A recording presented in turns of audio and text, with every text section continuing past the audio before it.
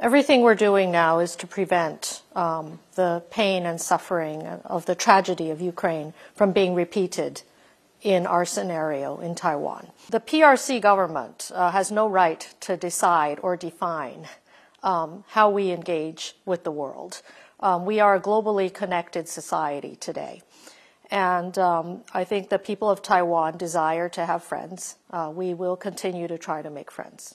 Hi, how are you? Ellen Diekmeyer with the AP. Yeah, it's nice to meet you. Very welcome. Thank you so much for sitting down with the Associated Press. We're very interested. This is an important time for relations. I know that there have been lots of parallels drawn between the situation in Ukraine and, the situation in Taiwan. As you watch events in Ukraine, and as other Taiwanese leaders watch events in Ukraine, what lessons are you drawing there? Everything we're doing now is to prevent the pain and suffering of the tragedy of Ukraine from being repeated in our scenario in Taiwan. So ultimately, we seek to deter the use of military force. But in a worst-case scenario, we understand that we have to be better prepared so as to fortify our defenses and to prevent an attack from harming the people of Taiwan. So we are watching closely. There are a lot of sympathies for the Ukrainian people in Taiwan. We have sent a lot of humanitarian aid and support from our people to the Ukrainian people.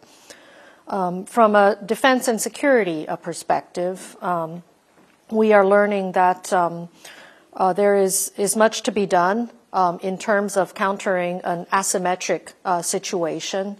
The Ukrainian resistance has proved to be very resilient, which is rather inspiring for many.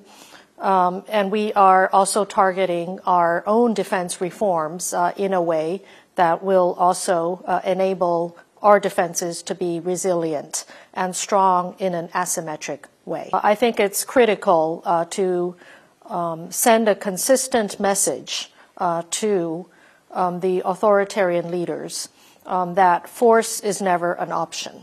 Force will not be tolerated. The use of force will be met by a strong international response, including consequences on the party that initiates such unprovoked military force.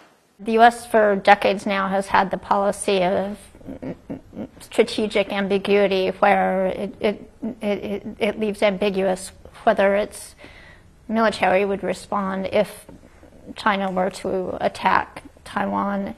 Is that still serving the purpose that it needs to? It has preserved peace. The status quo has enabled a situation where we have had significant political differences across the Taiwan Strait, and yet we can coexist in a peaceful way.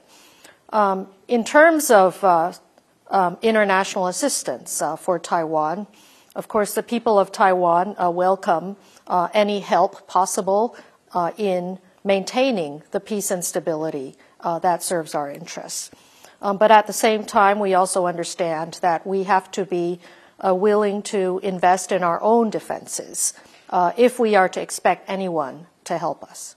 Should House Speaker Kevin McCarthy visit Taiwan while he's in office as House Speaker? Well, that will be his decision. But I think ultimately the people of Taiwan have welcomed visitors from around the world. Taiwan is encountering a situation where we are constantly facing China's suppression of our international space. We are being bullied against making friends internationally. China, the PRC government, through its global political influence campaigns, seeks to marginalize Taiwan and prevent the people of Taiwan from connecting to the world. And so I must say that, as a general principle, the people of Taiwan are always open and welcoming to international visitors. Having said that, I think it's important to highlight that The PRC government has no right to decide or define how we engage with the world. We are a globally connected society today. And I think the people of Taiwan desire to have friends. We will continue to try to make friends. Work with us in deterring the possibility.